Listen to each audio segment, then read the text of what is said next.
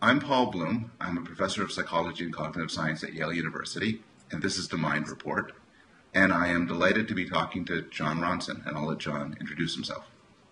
Hi, I'm Jon Ronson. I'm a writer and a journalist.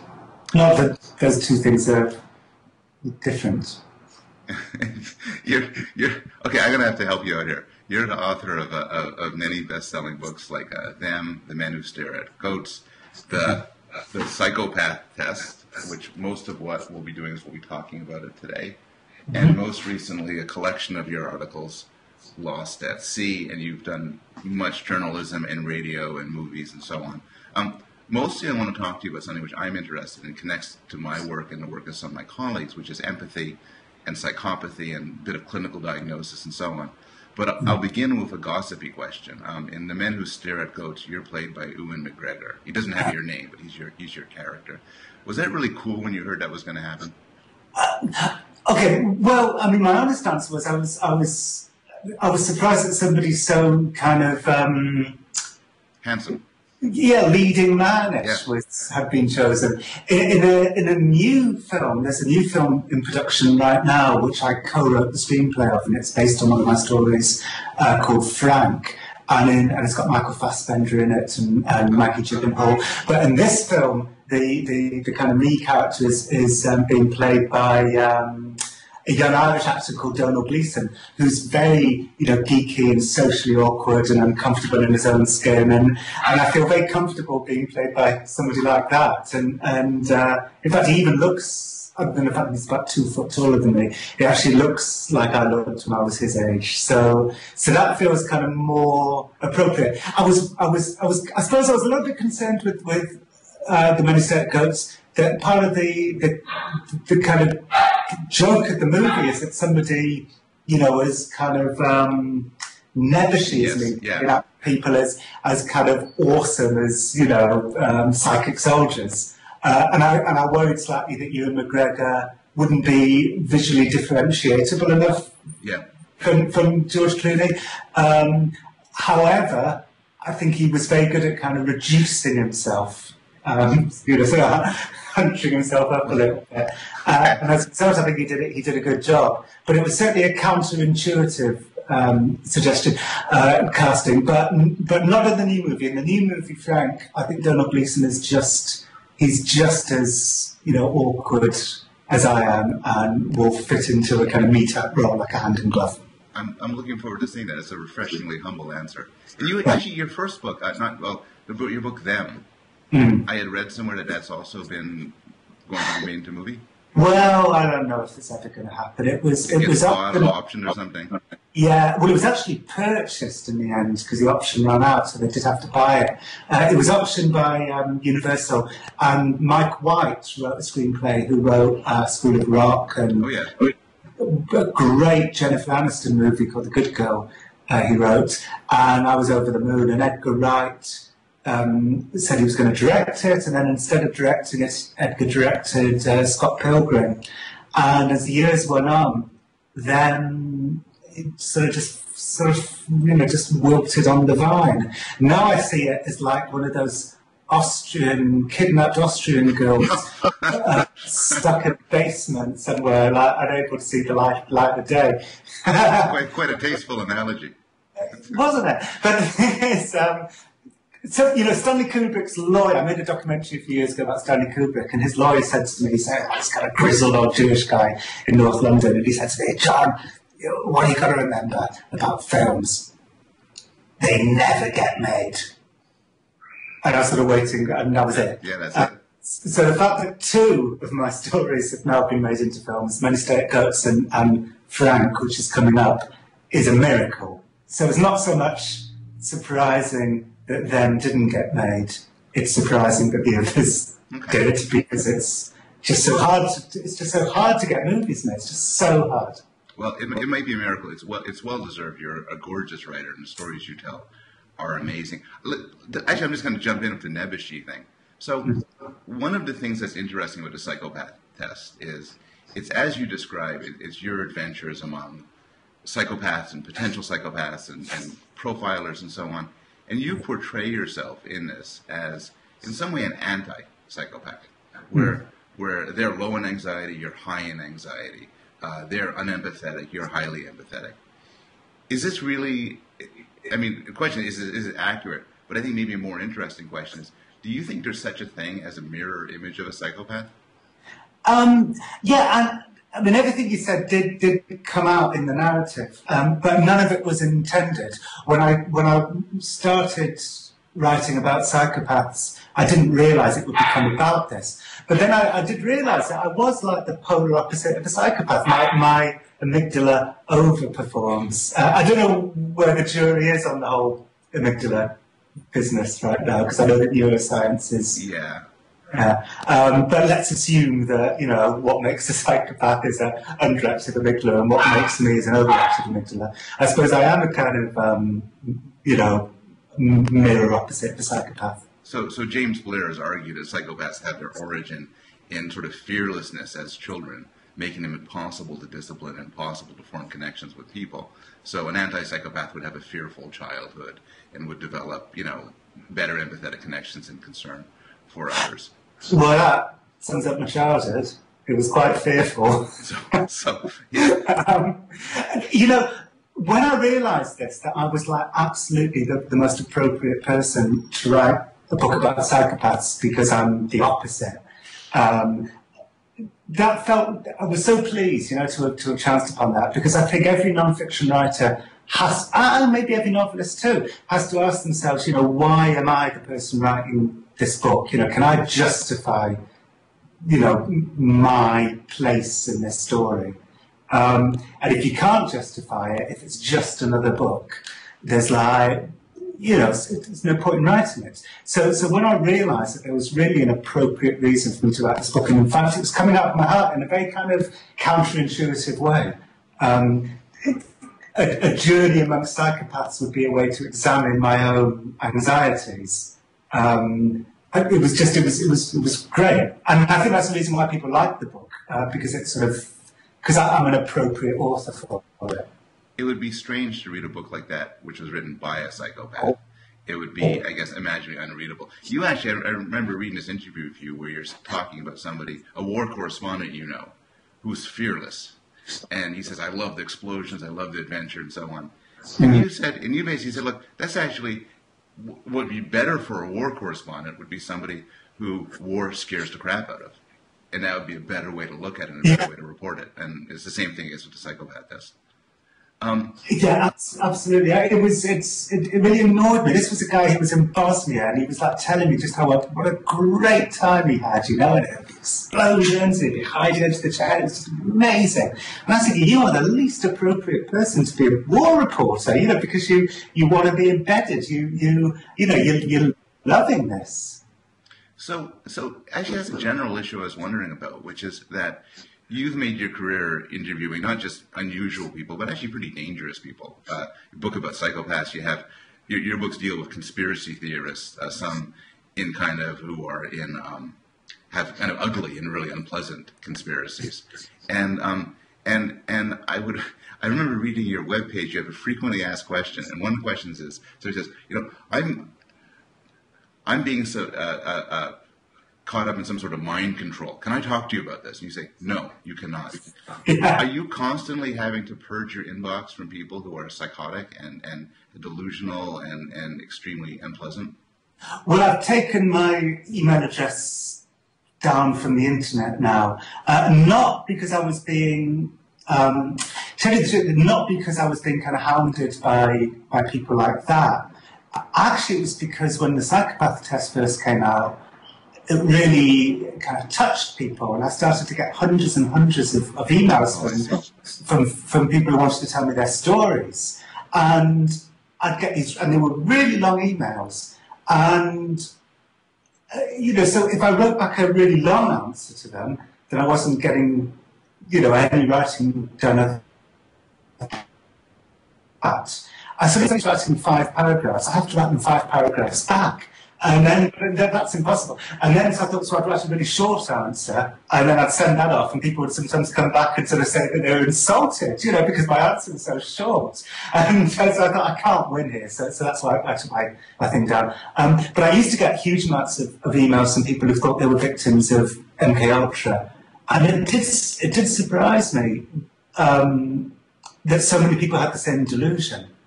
There are real victims of MKUltra out there. MKUltra did exist, and people were victimised by it. Victims of what? Oh, MKUltra. Do you know about this? No. Okay, this really was a real, like a lot of conspiracy theories, there's a germ of reality, and the germ of reality is that in the early 1950s, the CIA really did experiment with mind control, and they called it MKUltra. And it was all run by a man called Sidney Gottlieb, who, this kind of charismatic, strange, mad scientist, Gottlieb. And so there really were victims, but there's a huge number of delusional people out there who believe they're victims of MKUltra when they aren't. Yeah. And they were all emailing me to ask if I could tell their stories. And after a while, I just got really grumpy, and I was like emailing back to say I'd just given up smoking, so I was kind of emailing back saying they don't have the resources. Everybody thinks that. Jesus. Like everybody who thinks there's a van at the bottom of their driveway, and they're being spied on and zapped with microwave weapons. MI5 do not have the resources. Anyway, so that's why I didn't want to investigate them, because it was clearly a sort of shared delusion. Wow. Huh. We went to a hotel. I had a producer at the time, John Sargent, took me to a meeting of MKUltra survivors at a hotel, at like an airport hotel somewhere. And it was just clear to me, they all thought that they were like kidnapped sex slaves. And they were raped by Kennedy and Kissinger. They all had these kind of very grandiose delusions. I started to feel really sorry for the people. I felt sorry for them, of course. And I also felt sorry for the people who really were victims of MKUltra. They were like needles in the haystack. It sounds amazingly sad. Yeah. So MKUltra is a clear case, but one of the surprising things about a psychopath test is the narrative shifts in a certain way at a halfway point. So you learn how to diagnose psychopaths. You talk about some real clear cases. And then it seems to me, and you can tell me if this is right, you start getting more and more skeptical. Maybe that didn't happen chronologically, but the story is, you get more skeptical. You deal with these cases like Tony, this guy in Broadmoor who you interview. And is he just a psychopath or just kind of a little bit of a not so empathetic guy? You interview Al Dunlop, this industrialist who seems like a psychopath in so many ways, but not so much in other ways. And it seems as if by the end of the story, you're really skeptical of the psychological diagnosis category. Although I'm not skeptical of the existence of psychopaths, and I'm not skeptical either, actually, of the hair checklist. I know that people have certain issues with certain aspects of the hair checklist. One thing that comes up is how can you have cunning, manipulative, and impulsivity, in the same checklist. Yeah. So I know people have sort of issues, but I'm not. But I don't have problems with the checklist, and I don't have problems with the existence of psychopaths. I know that they do exist, but it becomes a story very much about confirmation bias and how a lot of people in greater positions of power than I succumb to it. Hare would tell me that he would be trying to teach people the checklist, people who were, in charge of like civil commitment, in charge of, these centres where people could be locked up for the rest of their lives. And he said they were picking their fingers and they were doodling, and he was trying to teach them how to, use his checklist properly. Tony in Broadmoor, is an ambiguous figure in my book. Is he or isn't he a psychopath? And I think the fact is, he is. He is. His diagnosis isn't wrong. The really ambiguous person was Al Dunlap, the CEO, because here's somebody who, liberal society of which I am a member, would love him to be a classic psychopath. Love the idea of a kind of nefarious CEO, ruthless CEO who would close down factories, turning towns into ghost towns, the share price skyrockets. It'd be great if somebody like that was a classic psychopath. And in many ways, I went to his house and I went through the checklist with him, and he did redefine many of the items on the checklist as business positives. Grandiose said that, I joke, grandiose sense of self-worth would have been hard for him to deny because we were standing underneath a giant oil painting of himself. But there were some items on the checklist that he said absolutely no to, like early behaviour problems, juvenile delinquency, and my immediate thought was, well, I'm not going to put that in the book. And then I realised, I had succumbed. The psychopath checklist had kind of turned me a little bit psychopathic, in that I was kind of desperate to just shove him into this box. So the question of successful psychopaths is really interesting to me. One story, the story which I'm fond of the evolution of empathy and compassion and sympathy, is that these are biological adaptations. We have them. They're hardwired in us. I study children, and you see this emergence in children and babies.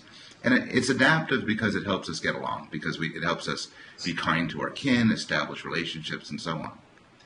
It would be an embarrassment to this view if people who are deficient in empathy, compassion, sympathy did very well in the world. Now, it wouldn't refute it, because, for instance, the world we live in now is very different from the world in which we evolved. You could argue certain features of living in a world of billions of people turn things upside down. But my inclination is to think that somebody who is a Tony, who is a psychopath, would not end up climbing the corporate ladder or climbing the political ladder or do well at all. Do you think that's... And I know, say, here disagrees. So where do you stand on this? Well, let me ask you, before I tell you my view. I mean, so Hare's theory is that, which he backs up with having done the studies, 1% of the general public would score I think it's in the 30s, if I remember rightly. 1% of the general public would score, 28, 29, 30 and above in the checklist, but 3.9% of CEOs would score like 30. So it's not like a little bit psychopathic, it's like really psychopathic. So let me ask you, what's your view on that theory of his? I guess what I would... two things. One thing is, to the extent that that's true, I think it might be consistent with the idea we now have certain social institutions where cold-blooded psychopathy can be a benefit. Well, for most of human history, because you live with the same people all around all the time, and they're always monitoring you, and your social relationships were everything, psychopathy wouldn't pay. But now that we have corporations and strangers, psychopathy can pay. So you described Dunlop, loved firing people. But there was no equivalent in hunter-gatherer times of firing somebody and then never seeing them again. And right. So it might be, I wouldn't say capitalism in general. You made some sort of, I think I've heard you quoted as saying that at least certain forms of capitalism encourage psychopathy. And I think that may well be true. I guess another response is you'd want to pull apart different aspects of psychopathy and different aspects of empathy. So somebody might do well without being overly sensitive to the pain of others. But on the flip side, I think it'd be hard to do well unless you could suss out what another person's thinking. Social cognition or theory of mind. So I would say I'd be very surprised if successful people were not good at that. Yes. What I ended up is that certain industries, the kind of short-term kill type industries, yes, are the ones that could really... Dunlop was a hedge fund? No, there's... Dunlop was an asset stripper. Yeah. So you'd say that maybe that industry is what would reward psychopathic behaviours. Hedge funds, obviously, is another example. I half-joke journalism. It's people who kind of go in, make a quick kill, and then get out again. If the hair checklist is the Bible of this, then the Richard Bransons of the world wouldn't wouldn't fit in Right. to that view at all. The ones who kind of assiduously build up, businesses over decades. It's the people who kind of go in, make a killing, Yeah. and leave again. Of course, my biases come into play. I'm hugely against the American health insurance industry, so I see that as being something that would reward psychopathic behaviour. So in some way, you can metaphorically talk about psychopathic society, more or less, with regard to empathy towards people.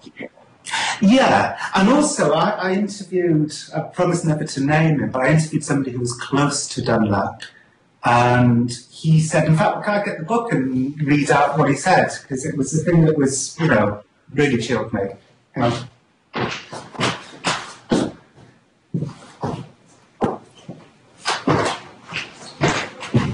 Here we go. Just take a sec to find it.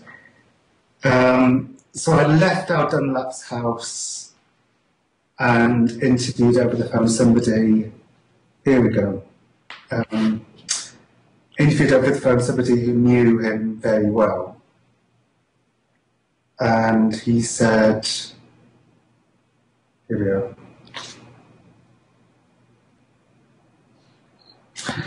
Wall Street, or the darker side that writes these research reports, lionised the job cuts that Dunlap did.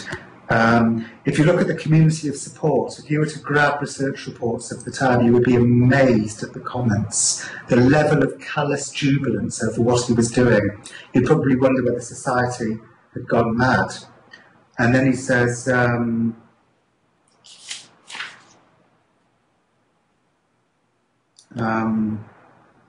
basically, he says, so who do you blame? I can't find the exact quote. He says, who do you blame? Do you blame the Dunlaps of the world?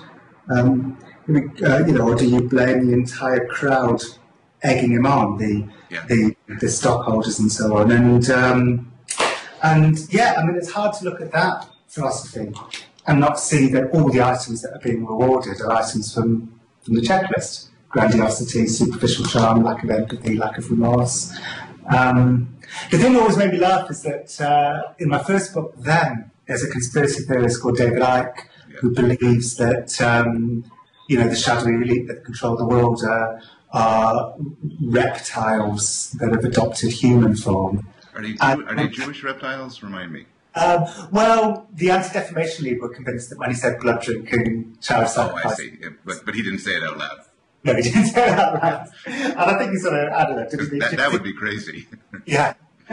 So, but it sort of makes me laugh that this theory, it's kind of the same theory. It's saying that there's live among us, they look like us, they act like us because they're very superficially charming, but they're not like us. They're almost like a different species, and they're the ones who rule the world. And that's what people say about Obama, about Romney, about Clinton.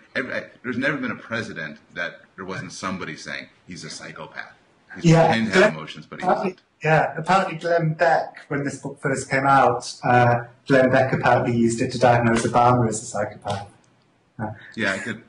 I'm not surprised he would. I wouldn't think Obama would fit that. Obama's a cool character, but he's not no juvenile delinquency. Doesn't have a promiscuous guy. He's introverted and thoughtful. I can't see anybody except for the drones.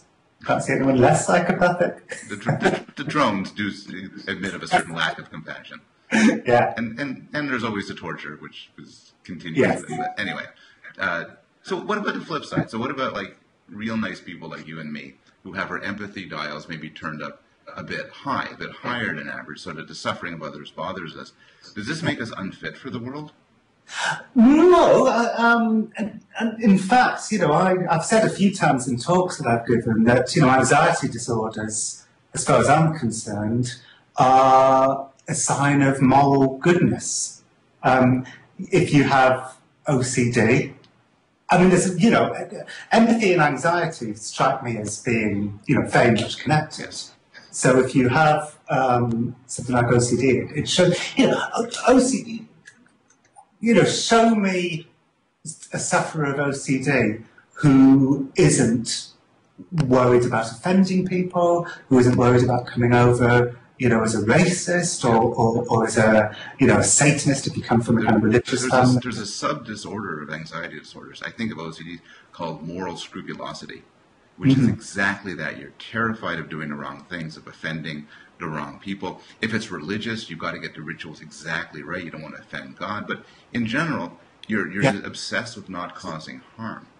Yes, exactly. And the thing that really, surprises me about OCD, although it's not surprising at all, is that if you're a kid with OCD in a religious family in the deep south of America, your irrational fear will be that, exactly what you said, you've offended God and that the devil is inside of you.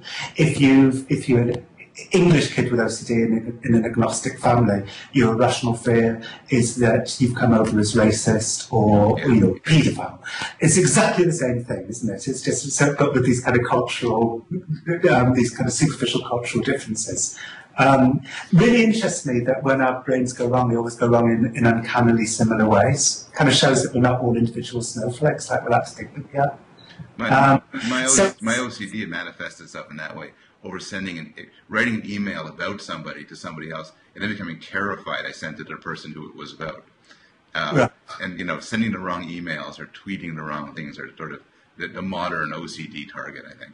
Yeah, absolutely. So, of course, undoubtedly the world would be a better place if OCD was rewarded instead of psychopathy. But that's answering, in one way you're saying that the anxiety disorders manifest a moral goodness. But in another way, it's answering my question by saying, people whose empathy is turned up high really will do worse in the world. They'll suffer. OCD people suffer. People with anxiety suffer. Well, they certainly suffer. And I would imagine are just less capable, less competent. Do you think? I would like to think. The wishful thinking end of the psychopath test. This is, I've never tried to write something, with more of a happy ending as I did with this book, which is that, the irrational, there is no evidence, I say at the end of the book, that there is no evidence that we have been placed on this planet to be especially happy or especially normal. But maybe our unhappinesses, our anxieties, our compulsions, those least fashionable aspects of our personalities are the things that lead us to do rather interesting things. Now, I recognise that that's massive wish fulfillment, but at the same time, I would like to think it's true. Yeah, me too. So it makes us better writers, right? There's not a history of great psychopathic writers, except for Norman Mailer. Well, Norman Mailer famously befriended a psychopath, but he was probably, massive. And of course, I'm joking about Norman Mailer, although he did befriend a great writer called Jack Abbott, got him out of prison, and Abbott, promptly killed somebody because he was a psychopath. Yeah. So here is an example of a great writer who was a psychopath. But, you would think that the great artists are the ones who are very empathetic, wouldn't you? You'd like to think so. Yes. Though at the same time, very selfish. So it's complicated. A lot of great artists, build, and great scientists as well, build their life around themselves and are exceedingly selfish with regard to their own status but it's complicated. You couldn't be a great writer, at least, without the ability to get in the heads of other people. Mm-hmm. Yeah. How seriously you take their feelings is a different story. Yes. Absolutely. I would say, just speaking personally, that my writing gets better as I become more empathetic as I get older. Have you become more empathetic as you got older? Yeah, which is why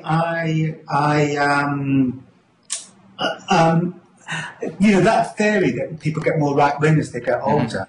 I've never bought that theory because I always think, when you're young and you're starting out and you're ambitious and you want to carve your place in the world, that's when you're right-wing. And then when you realise, when you look around you and see, the heartbreak in the world and the pain and the trouble and the sadness, that's going to make you more left-wing because, you've carved your place out in the world by then, so you get less ambitious and you start to want to really help people. So then when you get older, you're dependent on people, and then you could become full-blown socialist or communist because you want people to give up their selfish desires and take care of you.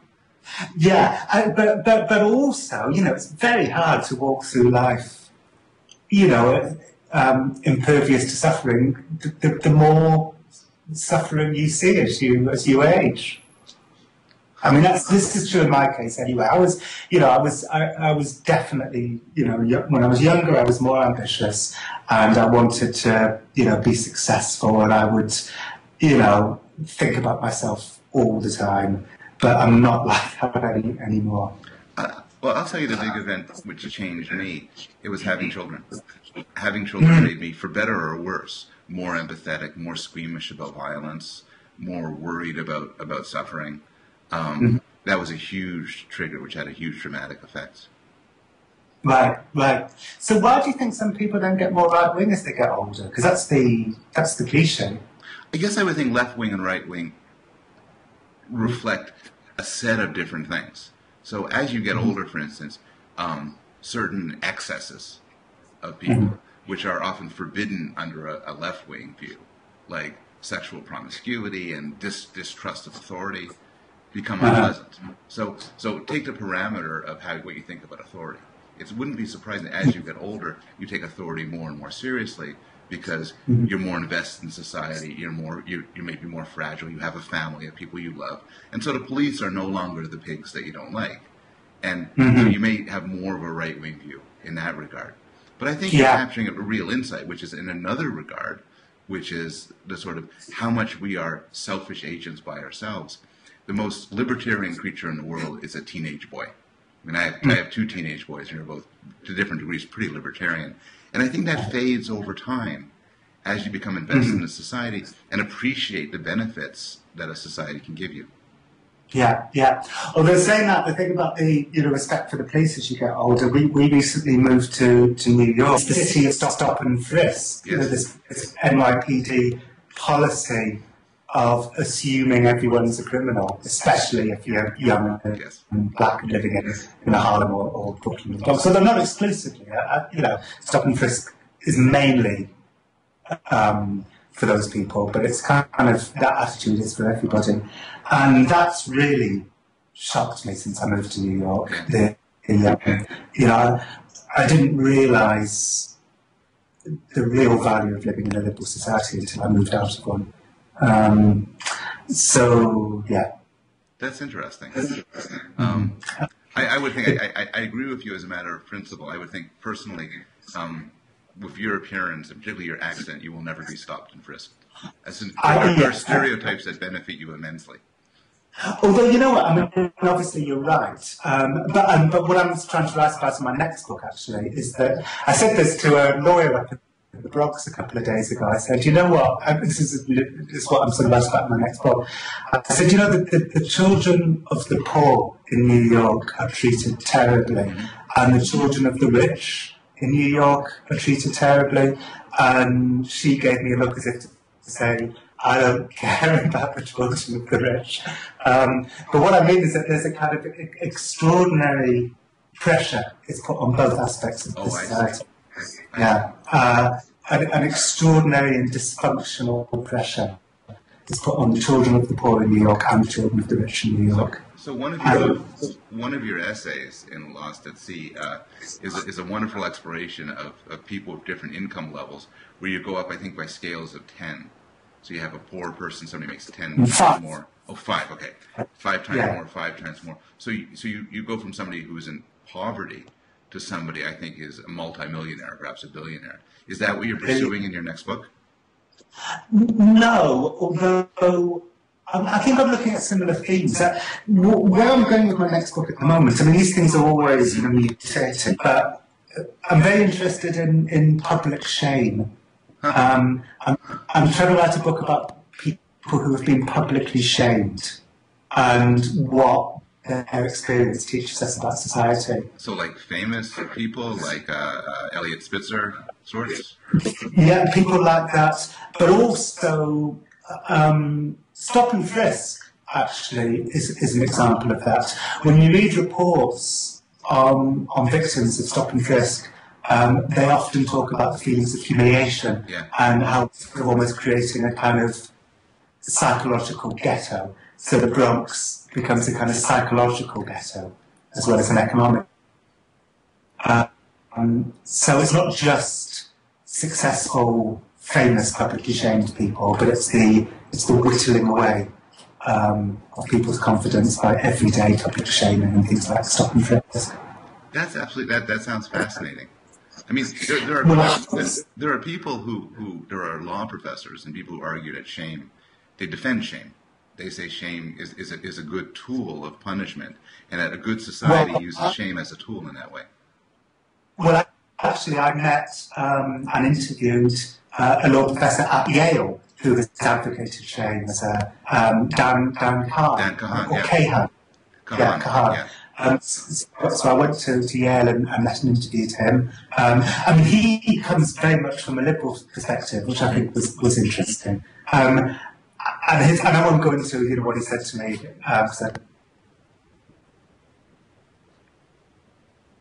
I found what he said really interesting, and I liked him. I mean, he's coming from a good place. Yeah. I mean, I'm not sure I agree with him, but I understand where he's coming from. His view is that public shaming is a hell of a lot less bad than prison, because the shaming in prison is, unthinkable. But I'm glad for your encouraging looks about this story. No, that sounds terrific. Thank you. It's sort of the opposite of the psychopath in some way, which is now we're dealing with people's empathetic response, their feelings of being a figure exposed to the world, and exploiting exactly what it is that the psychopath lacks. Yes, absolutely. I didn't really look at it that way, but I think you're right. I think you're right. And I'm also meeting people who've been publicly shamed, and it was like water off a duck's back. Yeah. They didn't mind at all. And so I'm asking, should we admire those people? I mean, obviously each individual case has a different set of criteria, but these are the kind of questions I'm looking at. This sounds a terrific topic. I wanted to turn just before we finish to, we've been talking about empathy and the continuum of empathy, but then there's credulity, and so you deal with a lot of conspiracy theories and everything, and so you take somebody who thinks the London subway bombings were a hoax, which is something you talk about in some of your writing, or this guy Alex Jones. Yes. This guy, Alex Jones, who was on Piers Morgan and believes that school shootings like Columbine are a plot of the government to take away our guns. And I spent a lot of time with Alex Jones and wrote about my first. Oh yeah, I spent a long time with Alex Jones in my first book. Then I went on some adventures with him, so it's funny to see him suddenly become so famous. Yeah, he seems like such a prick. I contend that Alex turns it on for the cameras. Maybe he's not as crazy as he thinks he is. Whenever I say that, no, I'm sorry, he's not as crazy as he likes. Presents himself to be. Yeah. Whenever I say that, I always think, I wonder whether Alex is going to get kind of annoyed with me saying this and try and sue me. But then I think, well, if that was the case, it would be the first person who's ever sued somebody for alleging that they're less crazy than people think they are. Yes. My God, I really do hold those crazy beliefs. Stop telling people I'm reasonable. Yeah, exactly. So part of what strikes you with these stories is the immorality of it. So you're very good talking about how cruel it is to somebody who's say maimed in a bombing to tell them that it's a hoax but then there's the issue of credulity itself. So put aside the moral issue. Some people it's like there's another dial where you have some people who, and I'm actually kind of one of them, which I don't believe. I'm highly skeptical. I'm an atheist. I disagree with all the paranormal phenomena. My dial is turned down very low, and I probably miss some things that are true. I say, that's crap. I don't believe it, when I should believe it. But then there's the other extreme. Earlier, you seemed surprised that there was some truth in the whole mind control thing. Exactly, and after we're done, I'm going to go on Wikipedia and see if you just made it up. But so my default is not to believe it, but then there's other people and I'm willing to accept for the sake of argument a sort of epistemological caution here that maybe I'm too skeptical. But then there's people who are way credulous, and insanely credulous, and they believe things that cannot be true, bizarre, esoteric conspiracy theories. Do you think it really is a sort of personality trait that just varies across people? Well, actually, like you, I am a skeptic, and I go to skeptic conferences, and I speak at them, and I've got skeptic friends, Rebecca Watson, who are like, big sort of skeptic spokespeople. However, I like credulity. For me, credulity, when I feel it, when I slide into believing in something I've never believed in before, I always think it makes for very good writing. I mean, it happened in the Psychopath test. I got very drunk with my Psychopath spotting powers after I did the air course. And I remember flying to Toronto. They were premiering The Many Hysteric Ghosts at the Toronto Film Festival. And on the plane, I was with Peter, who wrote the screenplay, and I said to him, psychopaths are everywhere, and you can spot them with this checklist, and they rule the world, and there's this woman who's following me on Twitter, and I'm pretty sure she's a psychopath, and I've done a checklist on her, through her tweets, and I think she's a psychopath. And Peter was looking at me as if to say, what have you become? And I absolutely believed it. And in retrospect, those are my favourite times. When my skepticism goes out the window and I become very credulous, as long as I can come out of it the other side, that for me creates the best writing. Eric Olson, going back to MK Ultra, there was a guy called Frank Olson who, some say he was killed by the CIA, and some say he committed suicide because he was given LSD by the CIA against his knowledge. Either way, I was talking to his son, Eric, who said to me, he said it was Oliver Wendell Holmes, and the line was something like, I would not give my life. No, I don't care for simplicity this side of complexity, but I would give my life for simplicity the other side of complexity.